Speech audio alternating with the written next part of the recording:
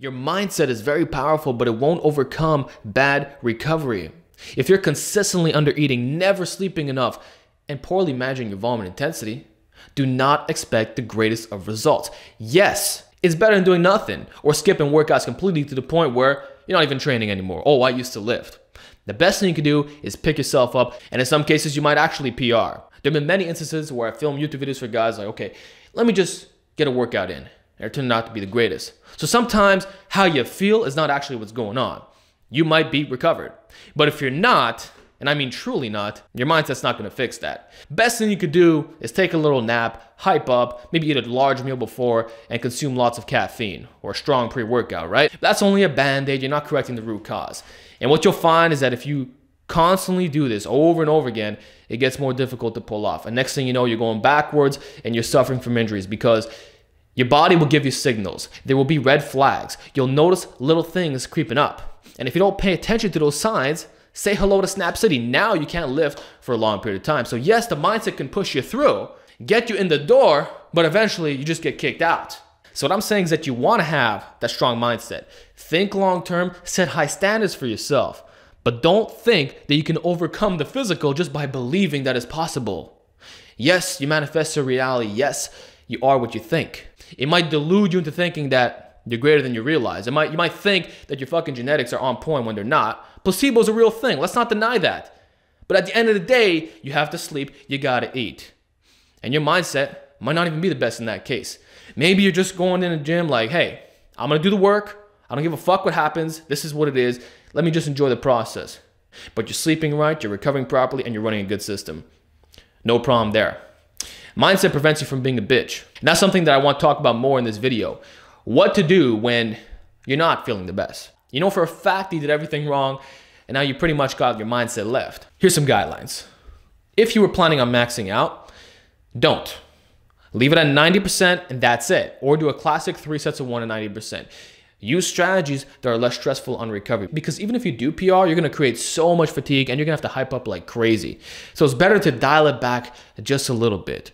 And what if you're doing volume training? Well, instead of doing a 5x5, do a 3x5. Or instead of doing a 5x10, do a 3x10. Tone down the volume, tone down the intensity a little bit. And then the exercise selection, don't be picking overloading exercise that creates massive levels of fatigue. Choose variations that are easier to recover from. A really good strategy for those who are maxing out twice a week, by the way, is Monday, you can do flat bench, and then Thursday, overhead press. Or you can use an incline bench. Now, what about lower body training? Let's say you want to do Romanian deadlifts. Well, I'm gonna say opt for good mornings instead. Again, half the weight, less fatigue.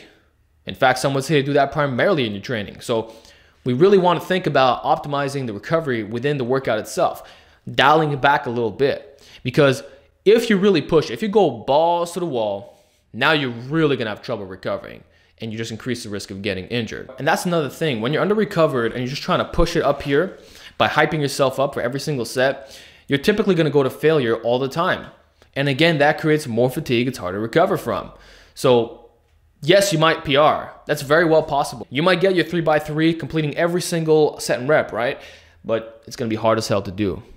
And next time you train, you're not gonna feel as good if you're consistently under recovering. And now you create a downward spiral and you find that it becomes more difficult. You're resting way longer. You have to listen to way more aggressive songs. Like I kind of talked about this in my hyping up video, but that's pretty much what's gonna happen to you, but on another level, on a different scale, because you're not doing things right within the training and sleep and nutrition and all that. Like don't think you can fucking party all night, then the next day you're doing 1 rep maxes, crushing it.